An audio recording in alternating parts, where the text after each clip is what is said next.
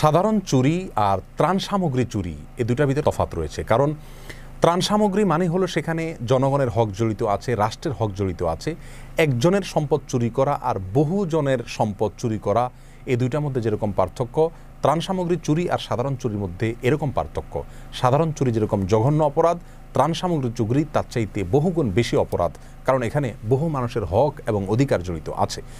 রাসূল করিম সাল্লাল্লাহু আলাইহি সাল্লামের ভাষ্যমতে কিয়ামতের ময়দানে সবচাইতে বড় ভিখারির ভূমিকায় ওই লোক পড়বে যে লোক ব্যক্তিগত আমল, ইবাদত, হজ, উমরা, মসজিদ, মাদ্রাসা, জিকির, আজকার, তেলাওয়াত হয়তো অনেক নেক আমলও করে নিয়ে আল্লাহ সুবহানাহু ওয়া তাআলার কাছে আমলে পাহাড়ি উপস্থিত হয়েছে, কিন্তু দুনিয়াতে সে বহু মানুষের হক মেরেছে, অথবা এমন কোনো সম্পদ আত্মসাৎ করেছে যার সাথে বহু মানুষের অধিকার জড়িত আছে।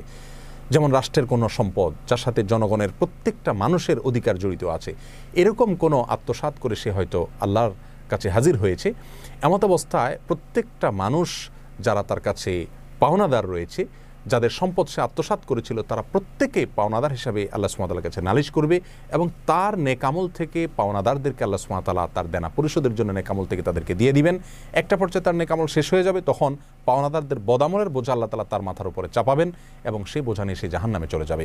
এই লোকটাকে নবী সাল্লাল্লাহু আলাইহি ওয়াসাল্লাম বলেছেন সবচেয়ে বড় অভাবী, সবচেয়ে বড় হতভাগা, সবচেয়ে বড় ভিখারি, কারণ সে অনেক নেকামল নিয়ে এসেও জাহান্নামে চলে যেতে হয়েছে। যারা ত্রাণ সামগ্রী চুরি করবে, রাষ্ট্রের সম্পদ আত্মসাৎ করবে, যারা জনগণের হককে মেরে খাবে, বিশেষ করে গরিব অভাবী মানুষের পেটে লাথি মারবে, এই সমস্ত মানুষের পরিণতি কিয়ামতের ময়দানে এরকম ভয়াবহ হবে। আল্লাহ তাআলা আমাদের সবাইকে রক্ষা করুন।